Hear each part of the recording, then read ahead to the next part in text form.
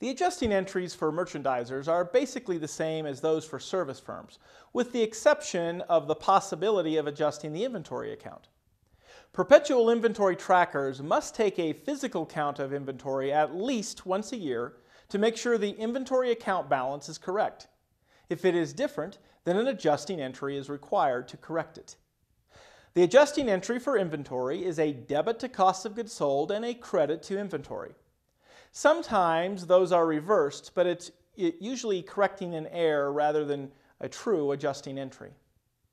So let's look at an example. Assume that Championship Vinyl has an unadjusted balance of $20,500 in the inventory account. That balance comes from the accounting cycle step 4, the unadjusted trial balance. After a physical count, Championship Vinyl determines that its actual merchandise inventory at the end of the year is $19,000. So it has to make a $1,500 adjusting entry so that the physical inventory amount equals the ledger balance for inventory. The closing entries for merchandisers are the same as those for service firms, except that we have some new temporary accounts that must be included in the closing process.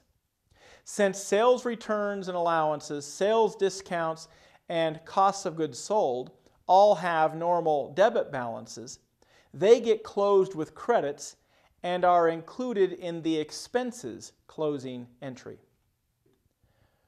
Revenues get closed with debits to the revenue accounts and a credit to retained earnings.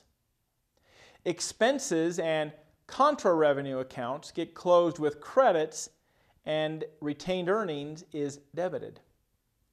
Finally, dividends is closed with a credit and a debit to retained earnings.